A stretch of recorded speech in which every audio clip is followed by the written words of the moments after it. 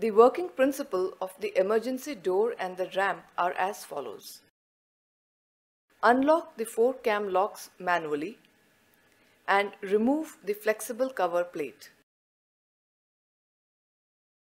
Open the transparent cover plate of the locking handle assembly and rotate the locking handle clockwise to unlock the door lock assembly.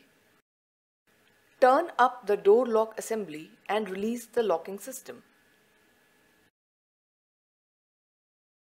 The 2 big air springs attached to the door frame will push the door to its fully open position, that is to an angle of 65 degrees approximately. Then pull up the red handle on the ramp to unlock the ramp. Push the ramp to a distance of about 200 millimeters approximately. The air spring will support and push the ramp to its fully opened position. Pull out the overlapping on-track device. Now close the ramp and the emergency door. Retract the overlapping on-track device under the car. Rotate the level 5 step and lock manually.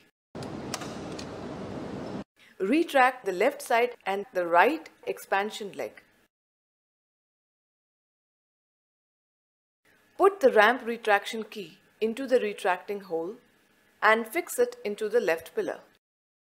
Operate the ratchet spanner and retract the ramp gradually.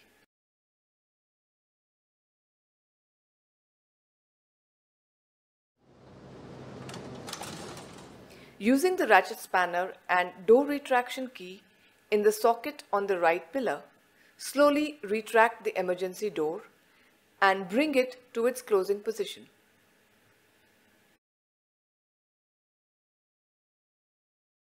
Bring the door lock assembly to its horizontal position.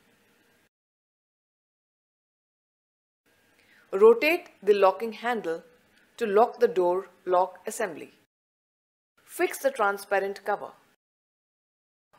Place the flexible cover plate and lock all the 4 cam locks.